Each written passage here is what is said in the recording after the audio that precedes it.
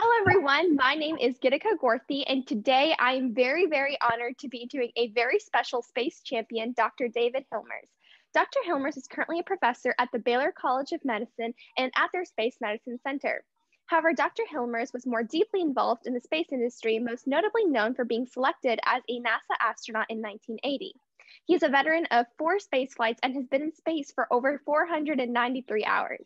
He is one of the most educated astronauts and truly is an inspiration for many. In his book, Man on a Mission, The David Hilmers Story, it displays Dr. Hilmers' extraordinary life as well as how it inspires every single one of us to reach even higher than the stars. I'm so excited to be able to talk with Dr. Hilmers on his journey on a deeper level. Welcome, Dr. Hilmers. Thank you so much for taking some time out of your busy schedule to conduct this interview. Oh, my pleasure. Thank you for inviting me. Yeah, before we get started into understanding what really got you into space, first I'd like to understand, what do you do on your typical day? What do you currently do and how does it run?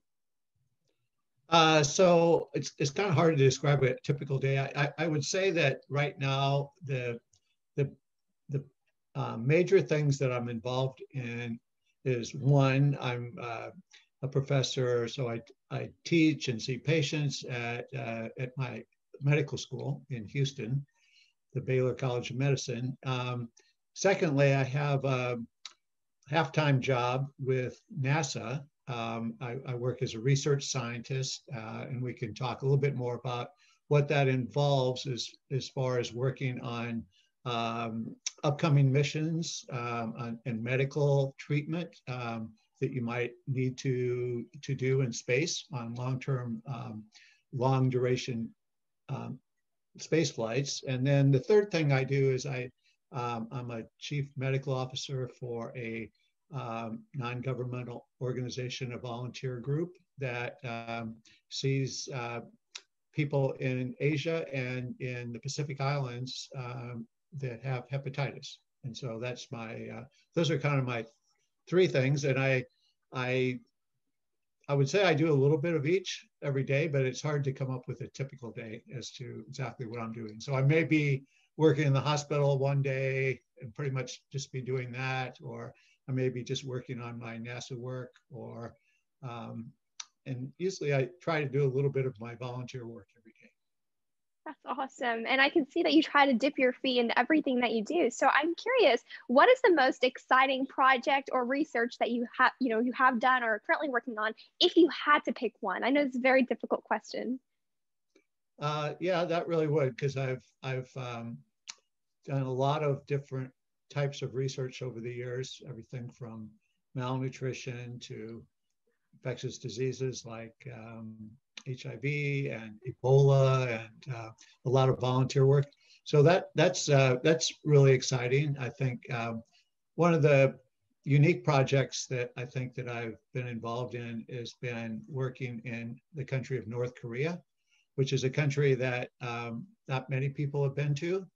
They have a big problem with hepatitis there in that country. And so my wife and I have probably made 15, 20 trips there and set up clinics across the country and see patients. Of course, right now with the epidemic going on, we haven't been able to go for the past year, but we still have a lot of interest in continue that project with all the patients that we have on treatment for that right now. But what really is exciting about that is the fact that we not only are able to do things that we both love, which is working with people who are sick and have a disease that's difficult to treat, but also what it has gone towards creating a spirit of understanding between 2 countries that have a lot of fundamental difficulties. So we think that we're kind of accomplishing 2 things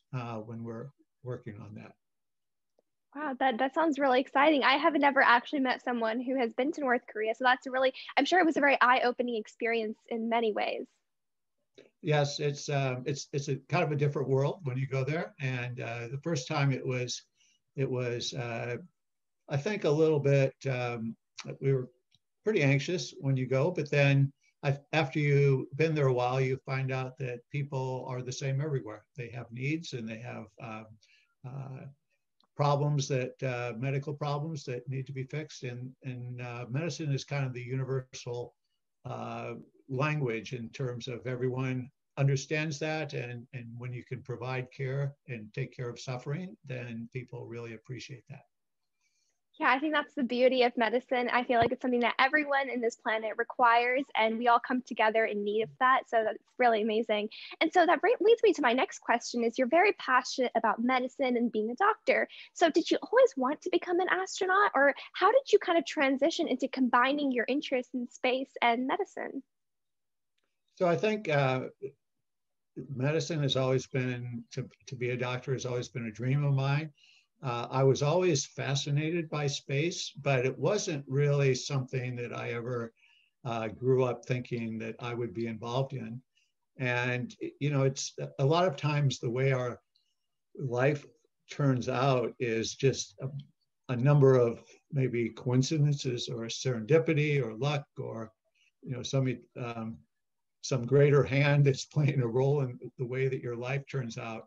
And so I've just had a lot of different things that have happened. I think one of the first things when I was going through college was that the Vietnam War was going on. And so I ended up needing to go into the military during the war. And so that kind of took me out of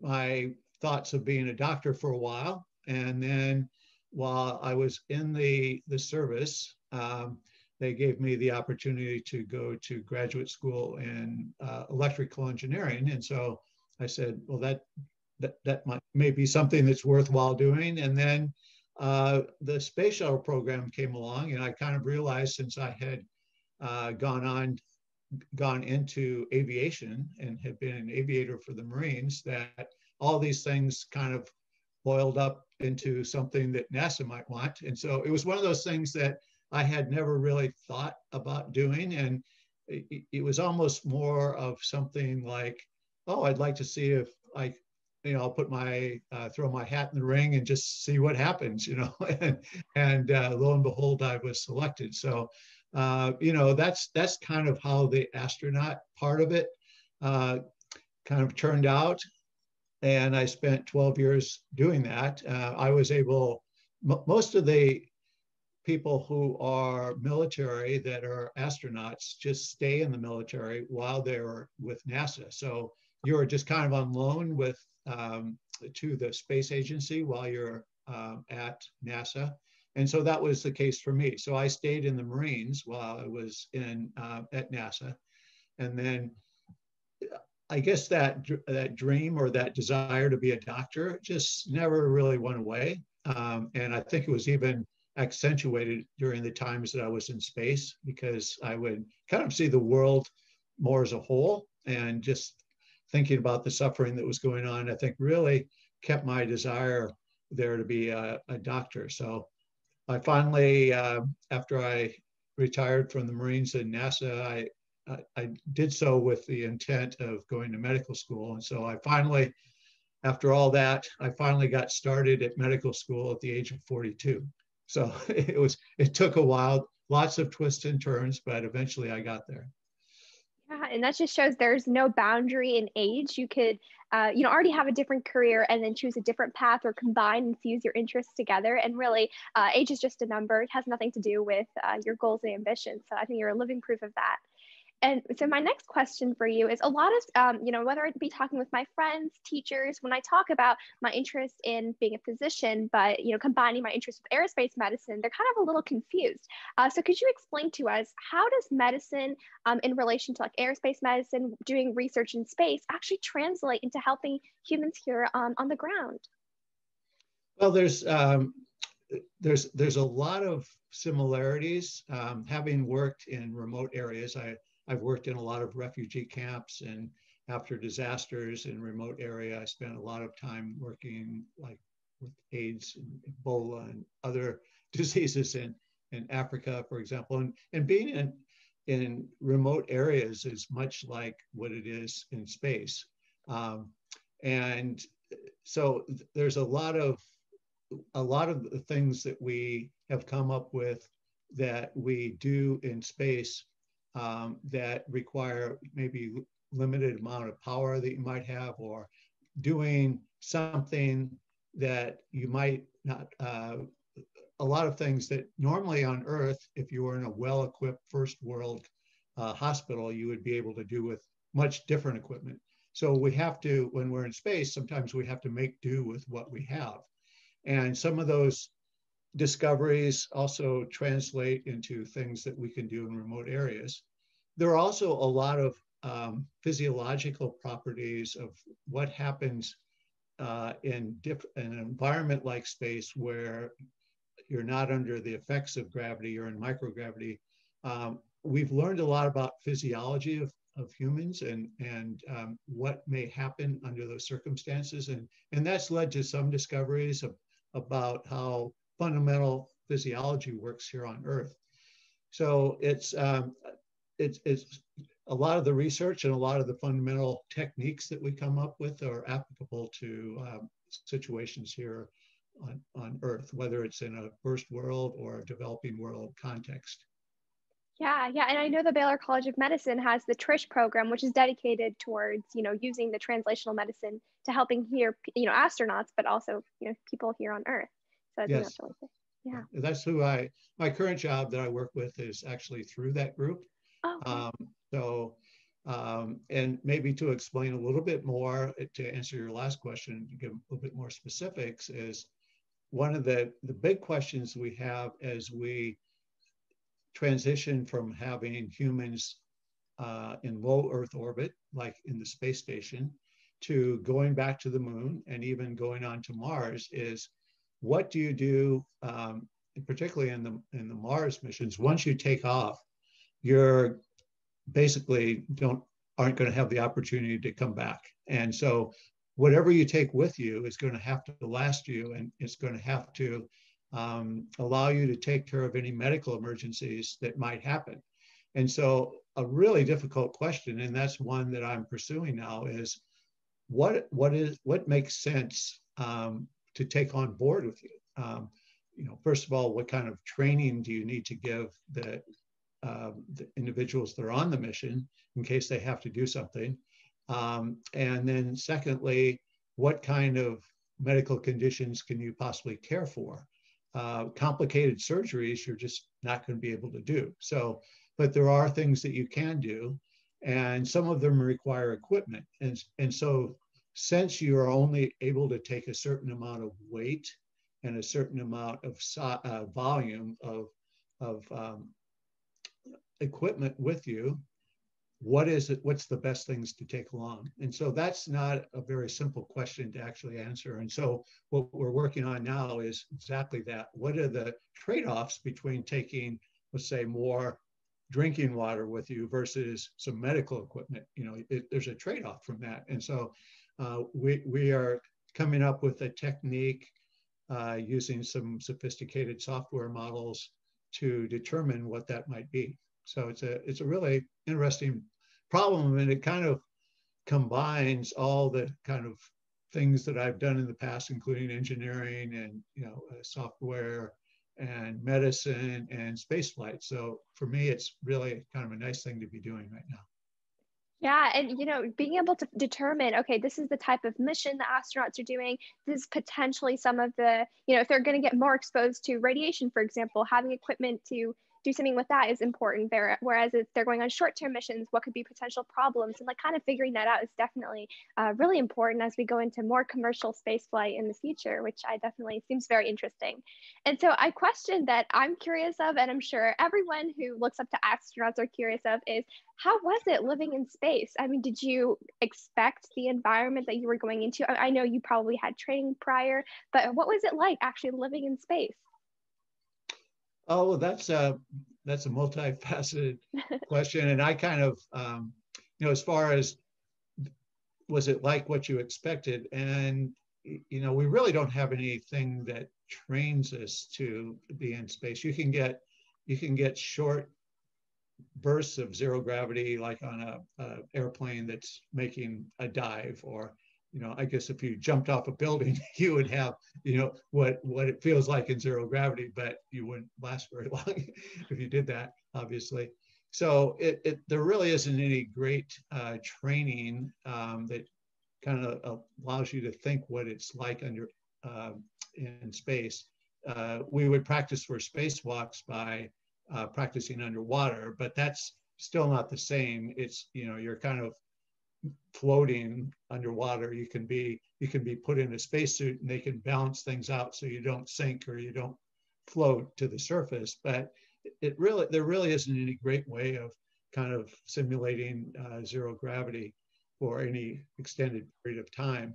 So basically, you just relied on watching movies of what it looked like and trying to envision what it would be like, and then just the stories that people went up before you would tell you. And I think being in space is kind of a mixed picture. There are aspects that are easier than they are on Earth. Obviously, you don't have to use as much force to get from one place to another. If you want to get from point A to point B, you basically push off a wall or something and just float on over, which is maybe handy in some cases. It's easier to move equipment around because it's basically floating, and so you don't have to worry about its weight, although it does have mass, and so you don't want to push it too fast, or otherwise you're going to have a problem stopping it on the other side.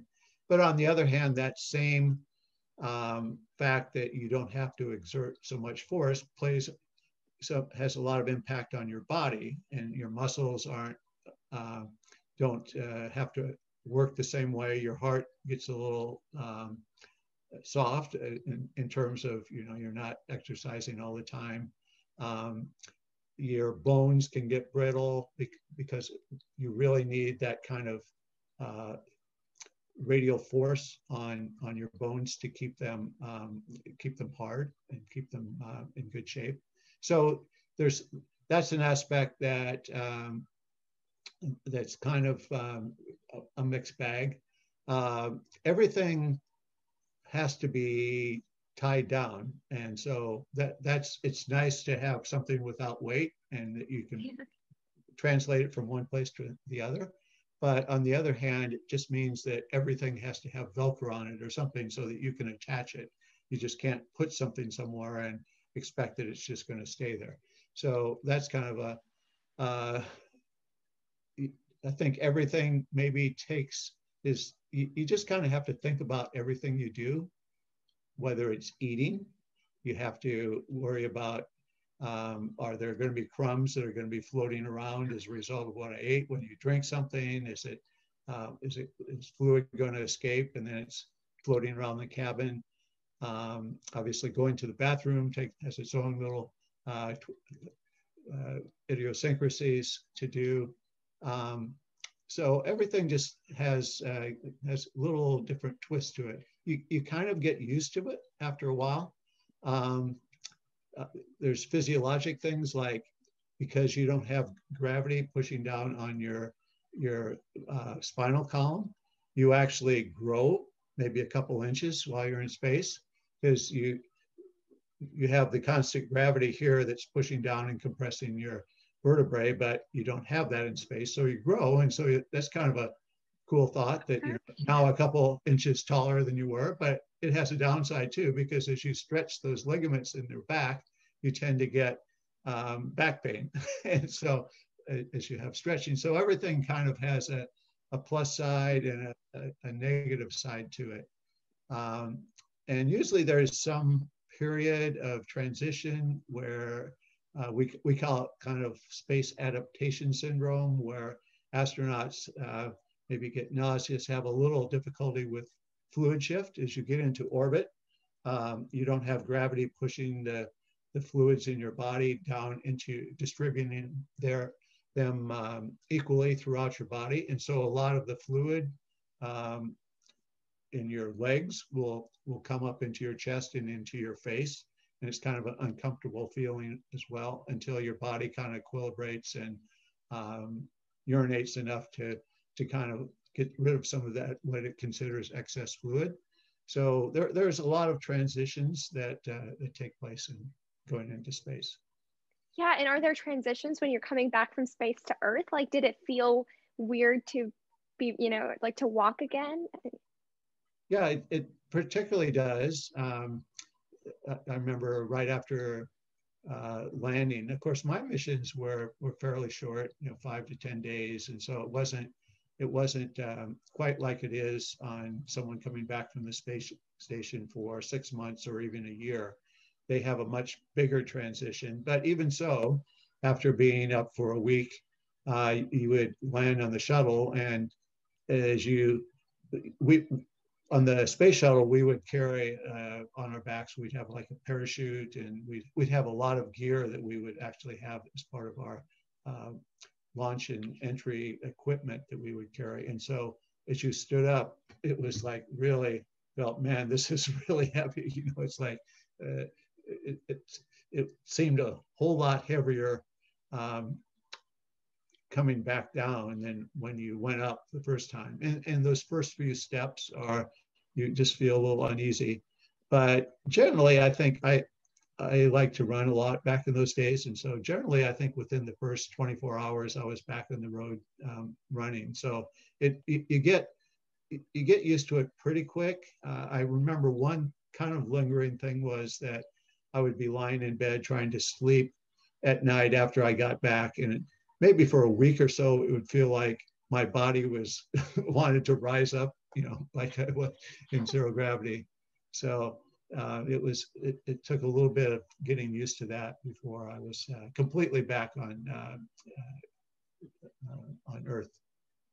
Yeah, and when I think about space now, it's a lot more accessible than it was in the past. And so I feel like in the future, there's going to be a lot more missions and a lot more ways a lot of citizens could get to go into space. Like right now, the astronauts that I grow are very qualified, very trained, are really fit. They don't have a lot of like physical impairments, for example. In the future, I think we're going to try making space more accessible. So what are your thoughts on making, how do you believe that we can make space more accessible for different types of individuals, different body types, maybe, someone with a visual impairment? Do you think it's possible for every type of person to be able to go to space in the future one day? Oh, I think so to a certain degree. I mean, there's probably going to be some physical impairments that are going to make it really difficult.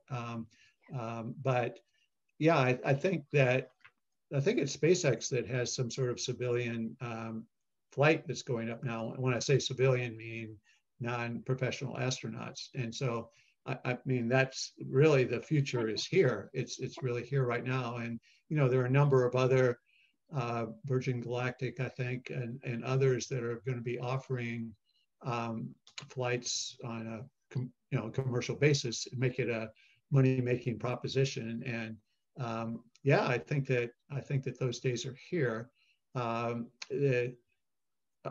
I've been really quite interested in the new SpaceX, the Crew Dragon that has been going up, and just looking at the differences in safety that they have built into that vehicle as opposed to what we have had on the shuttle. And basically, it seems like where on the space shuttle, there would be certain scenarios where you would lose main engines during the ascent into space that you just couldn't recover from. But it seems like the Crew Dragon has such a robust abort system that pretty much will cover almost any contingency that might happen during the ascent into space, and I think makes it a very safe vehicle to go up. And it's also, to a large degree, pretty much all automated, which the space shuttle was as well. But I think even to a greater extent than what there were some actions that we needed to do on our way into orbit. But it seems like it's pretty much all automated with the Crew Dragon. So I think that those kind of innovations, both the safety and the need for fewer crew interactions, I mean, you're always going to need to have someone that's really knows the vehicle quite well and is kind of the captain of the ship. But I think that it lessens the need for other crew members to need to participate or learn as much about the crew systems, perhaps. I'm kind of speculating on that, but those type of developments and those characteristics of the space vehicle make it possible for more and more people to go into space. Yeah, that's definitely an insight that a lot of people I'm sure agree with, and definitely something new. And, you know, kind of diverting a little bit away from the space side, I'm curious a little bit more on your story. So were there obstacles when you were trying to pursue your passion, whether it be, you know, trying to become an astronaut, becoming a doctor? And if so, how were you able to overcome these obstacles? Yeah, I think so. You know, there, as I was mentioning before, there are just a lot of things that are kind of behind your out of your control. It might happen, you know, world events. You know, you think about COVID that we're all going through here, you know, how it really changed for kids in high school right now, you know, how has it changed? How has it changed your, the way that you thought your year was going to go, how the extracurricular activities, you know, all the things that you want to do. So there's this list of events that happen in all our lives, that whether it's an illness or something unexpected happens that just you have no control over. And I think that that's something that just kind of says that you need to be flexible and kind of go with the flow. You know, whatever happens, you need to be able to adapt to that. And so you know, the big events in my my life, going into the military and going to NASA, and you know, that kind of, those kind of things weren't, I don't know, so much obstacles as they were opportunities. And I think that the lesson that comes from that is that when something like that happens, look at it as an opportunity rather than a setback, and try to make the best out of it. And you know, I guess looking back, I was able to do that, and you know, pick up some skills and pick up use those experiences to really help me in the phase of life that I'm in now. That really I kind of look at, you know, I probably, if I would have had my way back when I was in college, I would have gone right into medical school. But now I look back and just see the fact that all these experiences, when after I finally was able to go to medical school, made me a much better doctor because of the things that I've done in the preceding 20 years prior to that. So I think that obstacles, the big lesson from that is, should be looked at as an opportunity rather than a setback. Yeah, that was beautifully said. I'm a strong believer in mindset. And so I think changing your mindset from the negative, like, oh, I'm taking a step back because of this obstacle or this failure, but rather viewing it as an opportunity is a really good way to think of anything that you think is blocking or hindering your way. I think that's a really good way to change your mindset. And so my last question for you is, what advice do you have for young people regarding their pursuit of a passion in the STEM field, space industry, really any industry they want to go into, something that you wish you knew when you're maybe a high school or college student?